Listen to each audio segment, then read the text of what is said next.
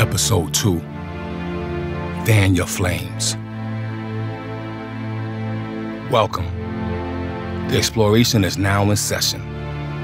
For this experience, we'll travel to a place of inspiration, a mental refuge to explore so you can seize your creativity. But before we take this journey, we first need to prepare the body and the mind for what's next. So find a calm setting, free of noise and clutter. Sit in a comfortable, alert position. Place your hands together or rest them gently on your knees. Feel the floor beneath your feet. Close your eyes. Take a deep breath.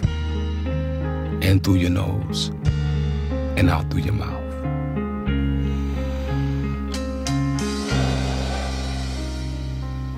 Again, focus on the flow.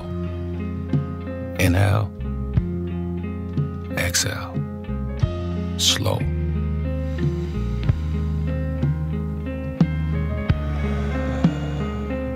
Smooth. Only on a remote island can something like the Hydra reach its full strength.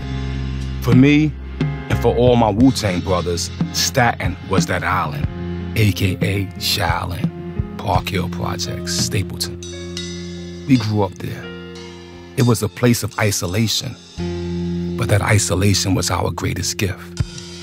Without isolation, we would have sounded like everybody else. But on the island, me and my brothers were cut off from the mainland, the mainstream. We had to find our own sound. We had to assemble our own influences, and we did just that. Scientists have laboratories. Craftsmen, they have tool sheds. My chamber was inside my basement.